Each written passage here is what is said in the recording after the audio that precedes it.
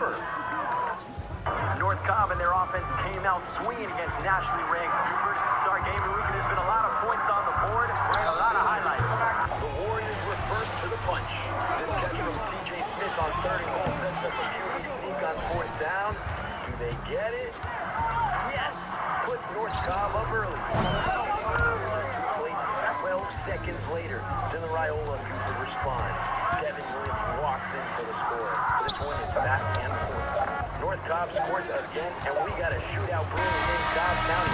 Buford up 24-21 at the half. We'll have to watch the big show to see who comes out on top.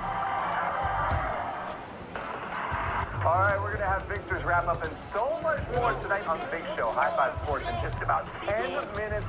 Tune in right here. Like I said, over 20 games. We are editing them as we speak. Should be fun all across our area. College football, of course, also getting rolling in full force this weekend. That includes Georgia Tech and Louisville. You're taking a live look right now at Mercedes-Benz Stadium, where the Jackets are looking to open their season with not just a win, but a conference win. Brent Key in his first game leading his alma mater as full-time head coach. And they look good. Jackets down 6-0 in the second quarter. Came to UGA transfer Brent Caesar.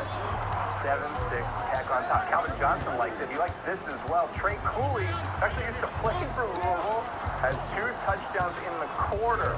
Jackets fans had lots to cheer for. They put up a ton of points early. Quick hitter to Chase Lane, and look at this. He does the rest. 48 yards for the score. At last check in this one, going into the 4th quarter, Tech up 28-23 over Louisville. And the Dogs, they're kicking off their season tomorrow evening at 6 p.m., taking on UT Martin at Sanford Stadium. A win over the Skyhawks would make a little bit of school history. The Dogs have won 27